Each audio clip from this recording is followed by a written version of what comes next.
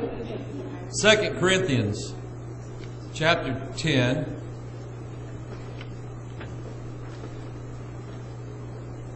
Been watching lions on YouTube. And it's very, very interesting. Very interesting.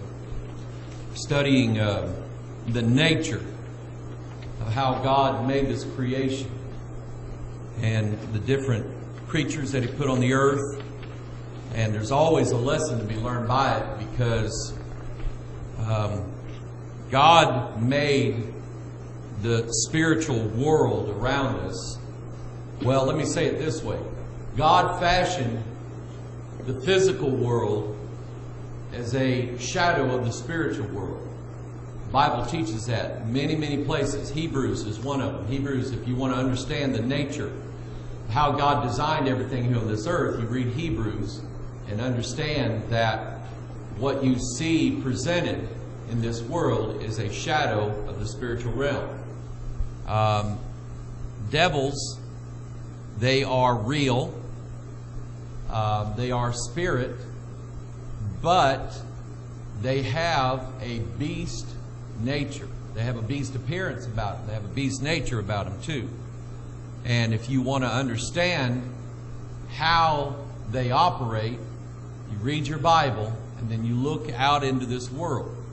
And I'll show you what I mean here in a little bit. In 2 Corinthians chapter 10, let's look at verse 3. For though we walk in the flesh, we do not war after the flesh.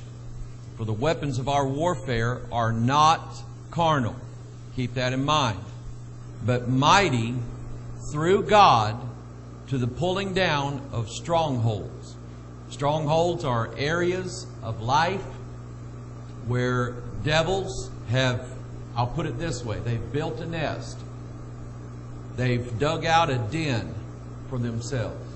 There's an area of life where devils love to get into people's lives. And they will look and wait and study you out. It's interesting how the Bible describes leopards.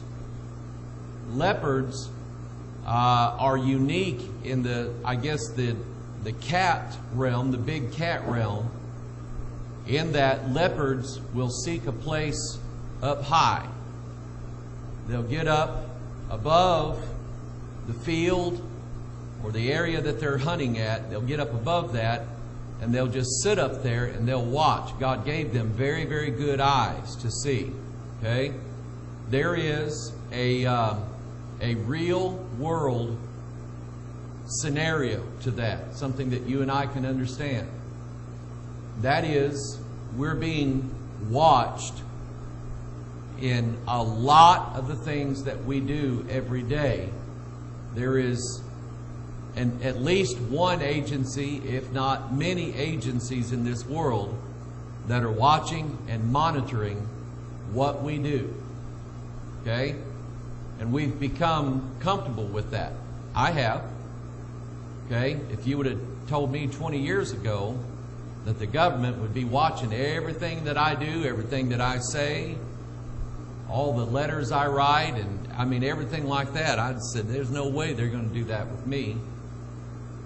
Here I am wearing a watch. It's an Apple Watch. Okay? Got my iPad, my phone, all the text messages and emails and videos and everything like that. I mean, this has a microphone on it. Has a microphone on it. So does this. We've got cameras everywhere, and anybody with the knowledge can access that camera. I come in here one day, I was working on, like during the week, I had a web camera, and I had it in my office in here, and I was working with it to get it to work to use in like Pastor Mike Online. And I'd never tried a webcam before, so I had it in the office there, and I was working with it with Wirecast, which is the software we use to stream out. And I remember shutting the software down before I left for the day, but I left the computer on. I usually do, so that the big files that we have can sync. So anyway, I come in here on a Sunday morning and sat down at my desk, And that web camera was sitting there, and there's a blue light that comes on when it's operating. And when I looked at it, the light was on. The blue light was on that camera. And I said, out loud, kind of how you talk to I said, what's that blue light doing on? And as soon as I said that, it blinked 2 or 3 times and shut off. Okay? I'm not making that up. Okay? I'm just going, someone was accessing that camera. And I checked my computer to see if I was running any software that, what might have had it on, and I wasn't. And it was just funny to me that when I said, why is that blue light on? It shut off. Okay? Somebody was watching my office. I don't know if it's some kid, some teenager somewhere, because there are people, especially teenagers, that they've learned how on the internet to hack into people's webcams and people's internet stuff called war driving. They'll drive around with a laptop and try to go in these neighborhoods and towns and try to find people that have Wi-Fi that didn't put a passcode in their Wi-Fi. And they'll sit outside that person's house in their car and surf the internet on their internet. Play games or do whatever it is they do on somebody. And it's fun for them to do this. They just do it because they figured out how to do it. And I figured somebody had just accessed my webcam in my office for some reason. I don't know. But anyway, there's always somebody watching you. And leopards like to get up high. The beast is like a leopard. Okay? That means he is watching what people do. He's watching the prey to see how they work. All right? So it's just when you get that in your mind, when you understand the nature of the devils that work around us, in some ways it sort of makes it easy then to figure out how to defeat them. Okay? And that's where we're going with this. So he said, for though we walk in the flesh, verse 3, we do not war after the flesh, for the weapons of our warfare are not carnal, but mighty through God to the pulling down of strongholds, casting down imaginations and every high thing. Think about that. Think about what I just said, leopards.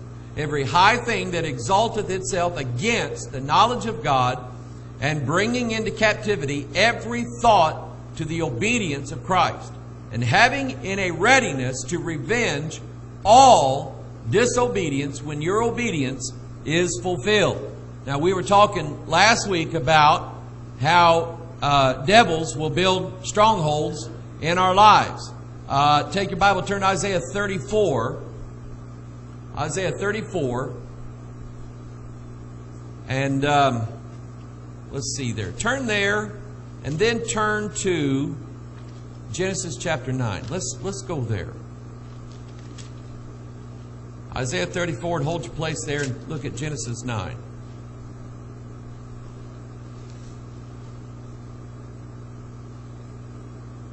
Devils can be defeated. They can be chased off, run off. They build a nest. Think of bees, wasps, any kind of bird that builds a nest. When they go out in the world and do their business, when they come back, they're going to come back to that nest. And if Lisa is allergic to bees and wasps and things like that, and she doesn't like them around the front door. And so when she sees one, she gets me out there with a can that shoots like a 20-foot stream. I like this. And she has me go out around the house, especially around the front of the house, shooting wasp killer, bee killer, whatever, finding these nests everywhere. If you find the nest, get rid of the nest, you'll get rid of your problem. For a while. For a while. Don't ever forget that part of it. Because some people may teach you that you can get rid of them for the rest of your life. Now, they may not bother you after a while, but they're always going to come back. People that handle snakes for a living, which I don't understand. I don't like snakes, but people that handle snakes for a living, some of these guys have been bit so many times that their body has developed an immunity to the poison. And they can be bit And it might swell up a little bit, but it's not going to kill them because they have been bit so many times. Their body has just, you know what their body has done? Their body has learned how to fight that poison off. Think of the devil's poison. When he was standing there talking to Eve, it was a serpent. And God wants us to think about that. The poison of a serpent, it's not in his tail, it comes out of his mouth. There's a lesson there. And a young Christian can be bit or lied to by the devil, and some of them can be carried off and carried away with these false doctrines. But someone who has developed an immunity to that, in other words, they know enough of the Bible to where when the devil throws out that nonsense, they say, you know what? King James said this. Amen. Okay? It said in Proverbs this. In the book of Psalms it says this. In Genesis it says this. In the book of Revelation, the book of Daniel, in the book of Matthew. In other words, that person can develop a defense against what poison the devil tries to get at him with. And they say, come on, devil, you hit me with your best shot. I got a shield called faith. You can't get through this thing. My shield is ironclad. It's tight. There's not anything about it. That there's not any area of disbelief in my life. I believe what God said. And if you want to throw your darts at me, you want to throw your poison at me, you just go ahead. What is it? What a kind of serpent that shoots out stuff out of its mouth like across the room at you? Cobras do that? Man, that's wicked. What do they try to do? Spit. They aim at the eyes. Listen to that now. These cobras will spit out a thing, and they target the eyes to blind the person so they cannot see. You ponder that for a while. Boy, I tell you what, that God designed that in these devils, in these serpents. And the devil's job is to try to blind people to the Word of God and to the truth. The God of this, Bible says, the God of this world hath blinded their minds. And that's what these devils do. They'll shoot out their venom, try to blind people, and so they cannot see what the Word of God says. Rose's brother passed away yesterday. Okay? Rose wrote him a letter trying to convince him that he needed to be saved. And people's talked to him. We tried to get Ron Dagonia over there because he's in the area, and him and Ron, they would have a lot in common. We thought that would be the best fit. And he made the statement, I don't want a bunch of preachers over here bothering me. Okay? Now, I don't know if that man changed his mind in the last few hours of his life, but I have not heard that. And what's happened is the devil has just blinded that man's mind. And he had scripture verses given to him, and he cannot see them. His mind cannot comprehend them. He does not get it. And as far as I know, he perished being lost. Okay? It's one thing to perish, and nobody's ever said anything to you. But he's been witnessed to. And he died lost. As far as I know, the man died lost. Okay? That's how the devil operates. That's how he gets us. All right? So, are you there in Genesis 9? In Genesis 9, verse 1, God blessed Noah and his sons and said unto them, be fruitful and multiply and replenish the earth. Now look at verse 2. And the fear of you and the dread of you shall be upon every beast of the earth, and upon every fowl of the air, and upon all that moveth upon the earth, and upon all the fishes of the sea. Into your hand are they delivered. I want you to count in that verse. I want you to count how many things are afraid of man. Who's got the number? How many? 4. There's your spiritual realm right there. Principalities, powers, rulers of darkness, spiritual wickedness in high places. God's teaching you that there are... Now, spirits are not afraid of Brother George. Okay? They're not afraid. You have guns, don't you, Brother George? You know how to use them? Okay? Pretty sharp. Okay? May not be able to hit Lincoln's head on a penny with it, but okay, you can get in the neighborhood. Devils are not afraid of that. That don't bother them. That's why they don't mind approaching you and coming after you.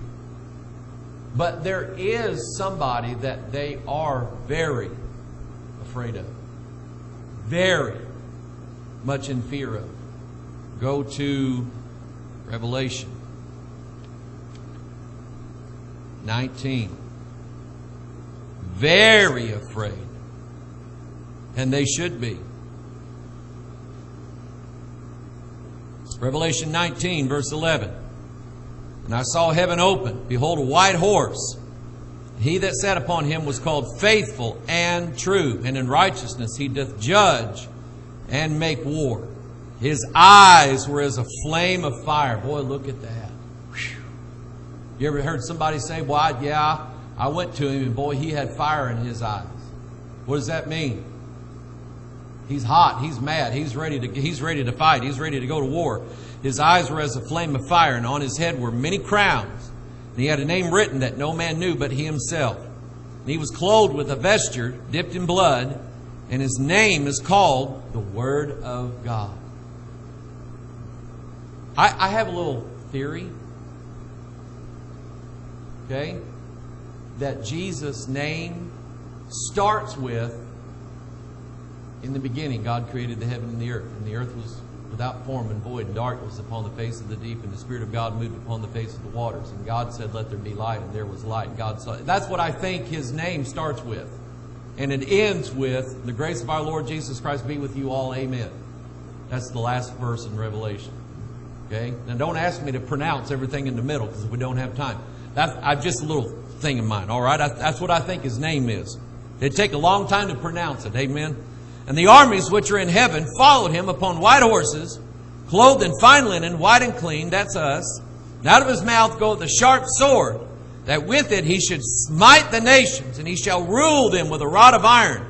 And He treadeth the winepress of the fierceness and wrath of Almighty God. And He hath on His vesture and on His thigh a name written, King of Kings and Lord of Lords. I want you to notice He's got a sharp sword that comes out of His mouth. That sharp sword is the Word of God. And I promise you, there isn't a devil that, I want to say in hell, but they're here.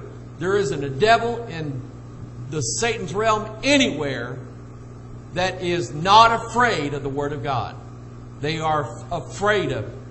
Okay, they are as afraid of that as if you were just kind of walking around and somebody just pulled a gun and stuck it right in your eyeball and said, give me all your money. Okay? I would be afraid of that. I would be very afraid of that. And devils are afraid of the man, Jesus Christ. Just like if you're walking through the woods and all of a sudden you hear a sound and you see a white tail flapping in the breeze headed the other way. That was a deer that saw you before you saw him or her.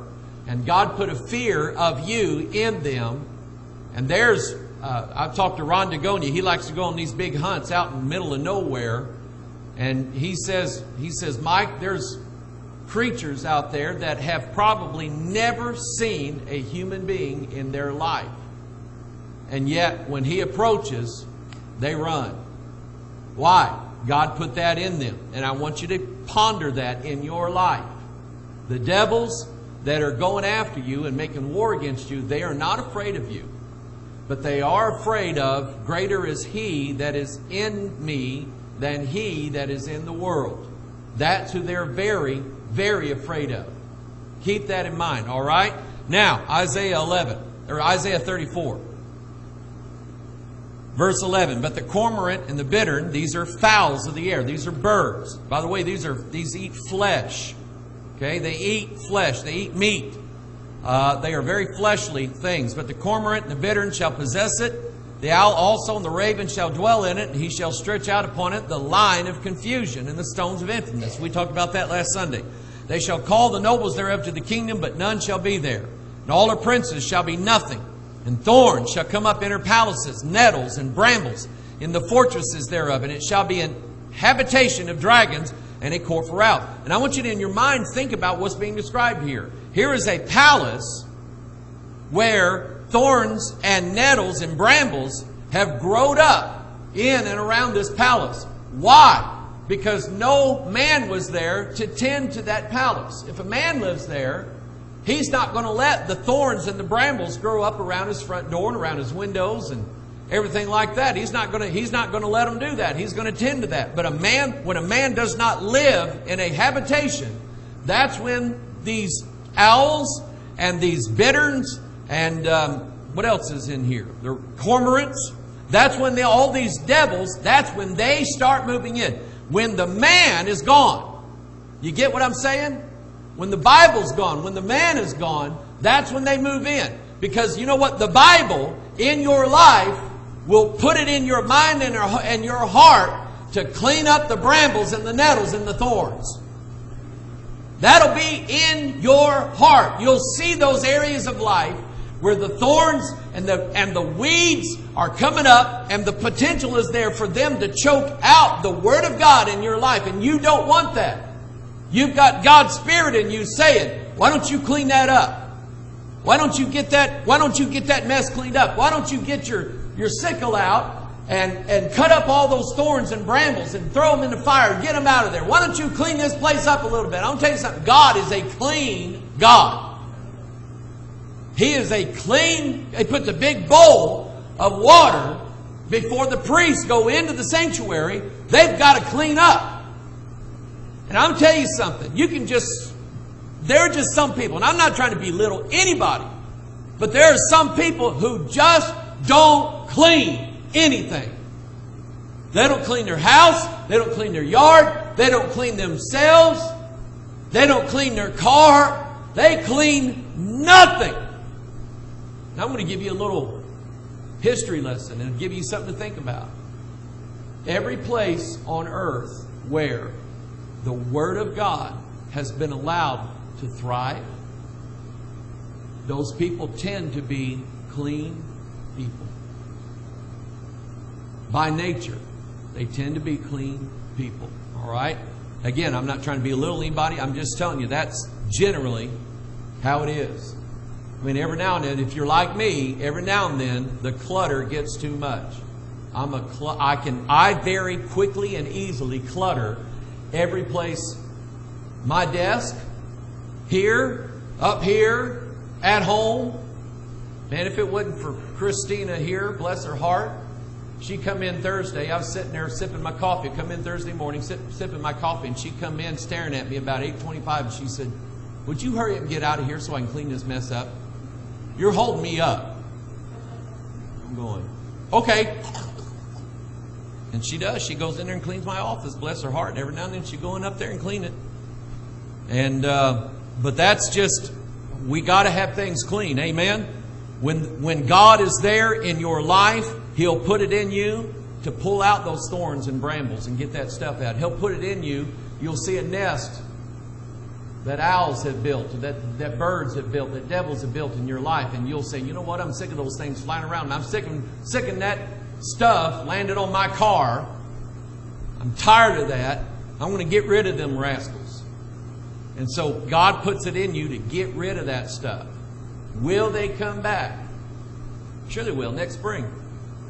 They'll come back next spring. Anyway, verse 14. It's a habitation for dragons and a court for owls. The wild beasts of the desert shall also meet with the wild beasts of the island, and the satyr shall cry to his fellow. The satyr, I'm just going to touch on this very quick. I don't have the Hebrew here in front of you, but the Hebrew word satyr is here in Isaiah 34, and it's somewhere else, I think, in the book of Leviticus. And the King James translators translated it as devils. So what does that mean? It means that the word satyr here is specifically defined as a devil or a devilish type of creature. All right? Shall cry to his fellow. Why is he crying to his fellow? He's saying, hey boys, I found us a place to inhabit. I found us a place.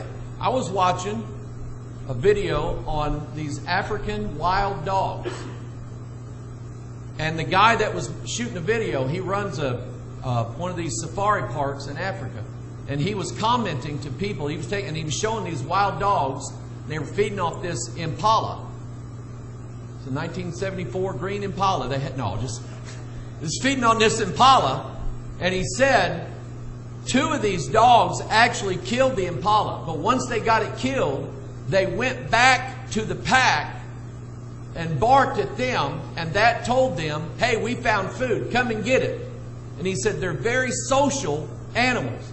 And he said, like leopards don't do that. When a leopard kills something, he'll drag it up in a tree and say, this is mine. But the dogs, they'll always cry for their fellows to have them come over and share in the feast. Now you watch this. Has this not happened in your life? Where a situation that was small one day turned into something huge the next. And you just felt like life was out of control. You ever been there? What happened was the satyrs cried for their fellows. They said, we found blood. We found flesh. Come on over and feast in. Okay? That's just how I see it. Verse 15, there shall the great owl make her nest and lay and hatch and gather under her shadow. There shall the vultures also be gathered, every one with her mate. I'm telling you, when one of them shows up, they'll announce to everybody else, we found a place to live. We found a place to inhabit. And all of a sudden, listen to me now, one little sin in your life turns into, you're in backslid condition. You have got sin and devils all over you. Take a look up there on the screen.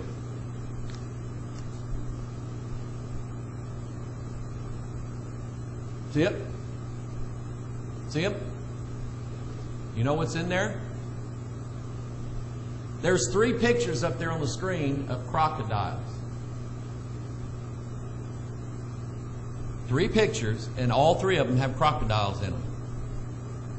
Let's see if I can do this here. No, it won't work. They're there. The top 2 pictures, if you look, the one on the left, in the water, right close to the edge there of the bank, you can see his head sticking up.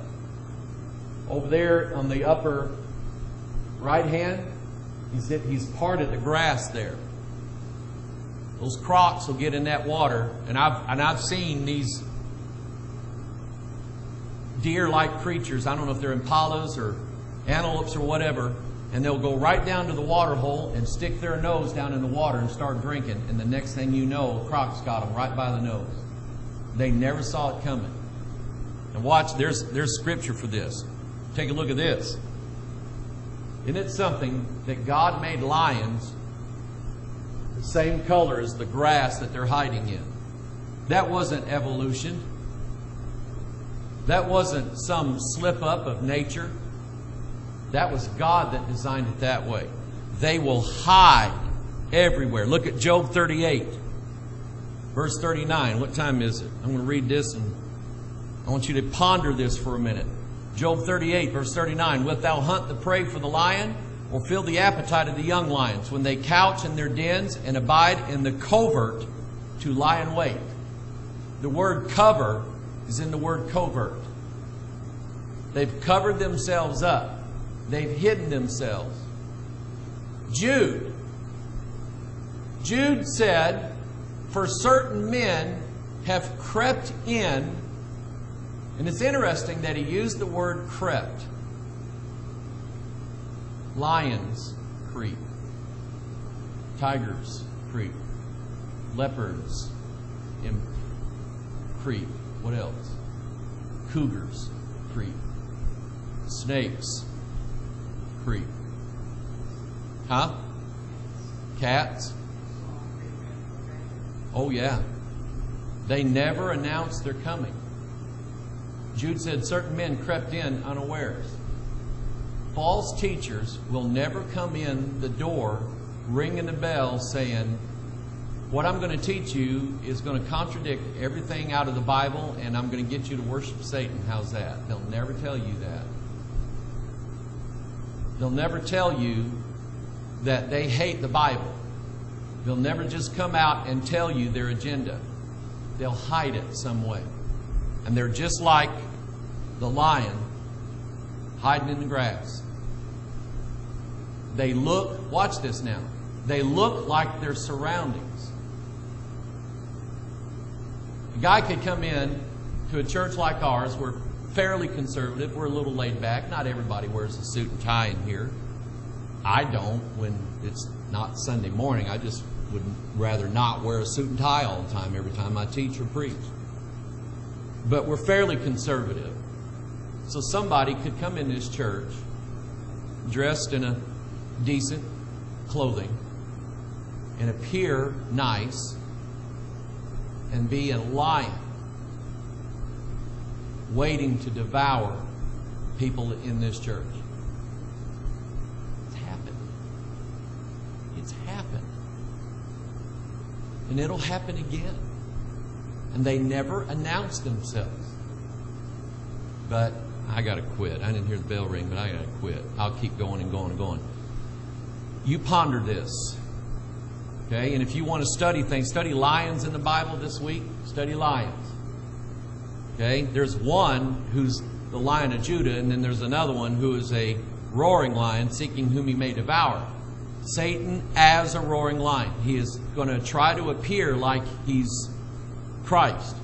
Many shall come in my name, saying, I am Christ, and shall deceive many, Jesus said. Those are the lions hiding in the grass, all right? Heavenly Father, give us wisdom. Give us sound wisdom, sound judgment, God. Knowing and understanding, God, that every now and then the lions will be hiding. The dragons, Lord, will be building a nest somewhere in our minds, in our life, dear God. They'll build up high places.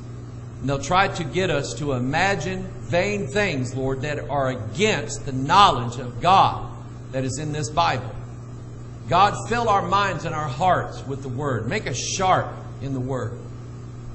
Lord, I'm not saying that we have to be highly educated. You know that, God. Lord, you've taken the foolish of this world and taught them the right ways of the Word of God, and they confound the wise. So, Father, we thank you for that. We ask you, God, Lord, to just fill us with sound wisdom and judgment. Give us eyes, Lord, that can spot the lions that are hiding in the covert. Give us ears, Lord, that we can hear things that are creeping in. Lord, help us in our lives, dear God, to stand strong and to have you with us, dear God, to chase away the enemy. Lord, bless and honor your word today, we pray in Jesus' name. All of God's people said, amen.